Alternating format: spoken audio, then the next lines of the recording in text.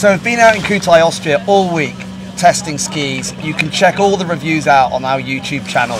But we've now picked our best ski, our favourite ski of the week. So go on, James, what's yours? Yes, thanks, Rob. So for me, I want something which is quite versatile and I'm able to enjoy the entire mountain. So I've gone for this Line Chronic 95. So 95 underfoot. It'll be great in the powder, but also it's a really good performer on piste. And for me, I love sort of just like jibbing around, popping off the sides. I noticed that. Oh yeah, exactly. So I want something which is quite lively, fun and playful, easy to manoeuvre. And yeah, I think I found it in the Line. Okay. And Megan, what about you? So I've actually gone for the Nordica Santa Ana 93.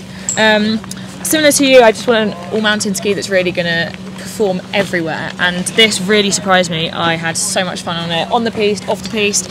It just performs incredibly well, and yeah, very lively, very responsive, very playful.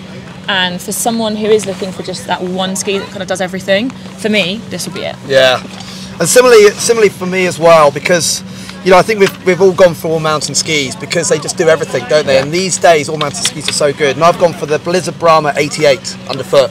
So a little bit narrower than the Line ski you've got there, James. But you know, very, very versatile, super versatile, brilliant on piste, carves a turn, short turns, long turns.